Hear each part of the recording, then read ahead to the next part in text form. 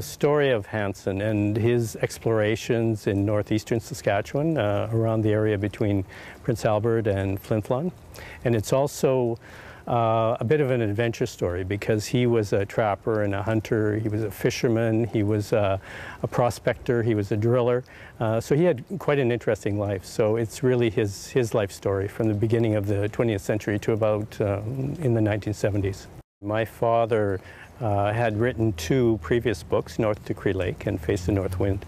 And he met Olaf Hanson, who was an explorer and an adventurer in northern Saskatchewan. And Mr. Hanson had read his earlier books, and he was wanting to know whether or not my dad would be interested in writing a book about his life.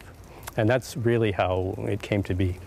He struck me from reading that manuscript as being somebody who really was very strong from a personality point of view, but also from a physical point of view. He could walk for miles and miles with very heavy loads on his back. Nothing seemed to really get him down too much. There are a couple of stories in the book where he has some real physical adventures, but he was a guy who he enjoyed people, and he liked going off into the bush with other people, and he would take people who had no experience with him along and show them how to do things. He seemed to be a real sort of sociable character, even though he did live for long periods of time on his own and made his way around the north on his own a lot.